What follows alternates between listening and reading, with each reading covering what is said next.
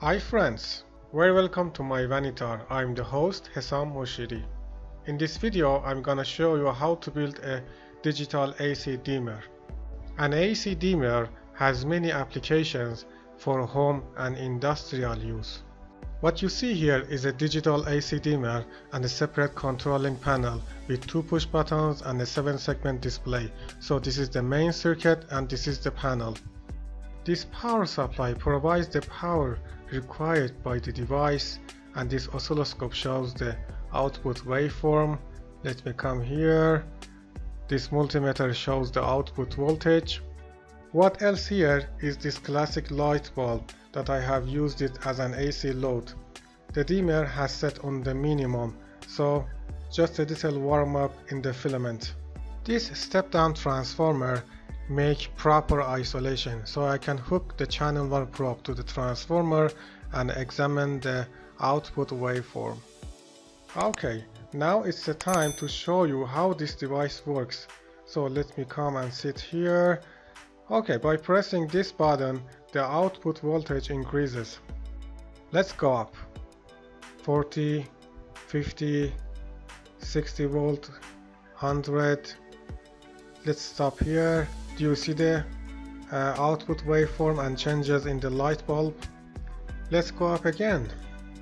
The output voltage increases 163 or 64. The output waveform gradually resembles a sine wave. Let's go up again. 180, 90, 200. Do you see the output waveform? 96, 99 and high. High means the highest value of the AC dimmer, or 100 in the counter value. If you check the output waveform now, it's a full sine wave. The output voltage on the multimeter's screen shows 217. That is the full voltage of the mains. Now I'm gonna decrease the output voltage, so I just press this bottom button. 80, 70. Do you see the output voltage decreases? Come down. Do you see the waveform? 10 and LO. LO is the lowest value of the dimmer, or 0 in the counter value. Alright, that was a short demonstration of how this digital AC dimmer works. In the next step I will talk about the circuit and PCB. After that I will connect this vacuum cleaner AC motor to the dimmer and I will check the operation. So do not miss anything, just stay tuned.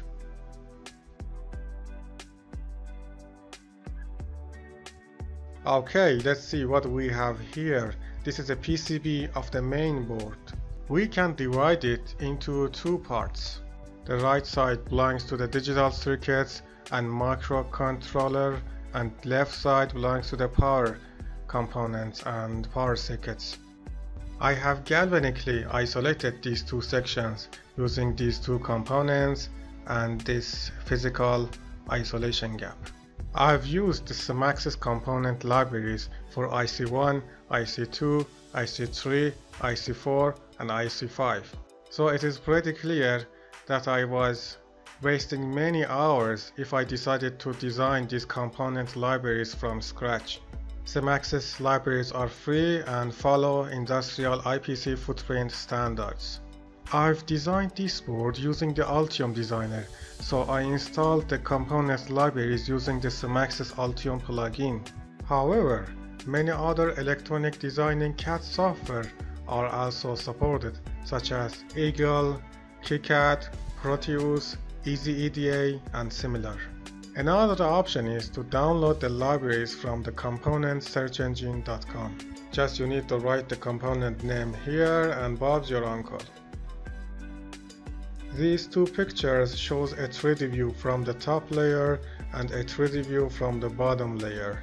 As it is clear, 4 SMD components should be soldered on the bottom layer also. 2 resistors and 2 capacitors. This picture shows the assembled PCB board. It's important that you also mount a proper heatsink on IC3. IC3 is a power TRIAC. The size of the heatsink is dependent on your load. Sometimes you might even need a fan to dissipate the heat better. And yes, finally, this picture shows a bottom view of the assembled PCB board. Don't forget to solder these 4 components on the back side as well. In this picture, this isolation gap is pretty clear. I have described the schematic and more details in the article, so just don't forget to check the video description and reference links. Okay, now let me talk about the panel board. It is a 2 layers PCB board and the 7 segment and push buttons are on the top layer. It would be more clear if I show you the 3D views. These 2 pictures shows 3D views from the top layer and from the bottom layer. I used the Schematic component libraries for Q1 and Q2 and installed them using the Schematic Altium plugin. In the last revision of the board, I have also added these 2 XH connectors so you can easily connect your external panel push buttons to the board. This picture shows a top view from the assembled panel board. And this picture shows a bottom view from the assembled panel board. For the schematic diagram and more details, please visit the article link in the video description. And finally, we have everything in one place. Winner winner, chicken dinner. The PCBs have been fabricated by the PCBWay company. I had no problem with the boards and soldering. I can say the quality of the boards is just perfect. I strongly recommend you to use original components for this design. In the next step, I will show you one easy method to find the components, check the prices, and purchase them from the known sources. Alright, now I'm gonna show you how you can easily purchase original components. Just visit the componentsearchengine.com and type the component name here. For instance, STM32 F030 F4. Press the search button. This is the microcontroller that I used in the main board. In the search result, the second one is our desired component. So just press on the component name and Bob's your uncle. Here you can find more details about the component, schematic symbol, PCB footprint, and the 3D model. We are interested about the stock and price condition, so just press check stock and prices button, and there we go. We can check the inventory status and prices from the variety of distributors such as Arrow, DigiKey, let me come down, Avnet, Funnel, RS Component, Mauser, this is element 14, Avnet again, New Advantage Corporation. Let me check the Mauser distributor. So it was here, I think. Yeah, it's here. So just press buy from this distributor button. This is gonna open the Mauser website. Okay, the component has already selected and you can check the prices for different quantities. So as you see, it was as simple as that. You can do the same process for other components and other distributors. If you have read the article, you know I talked about zero crossing points and on-off times of the TRIAC.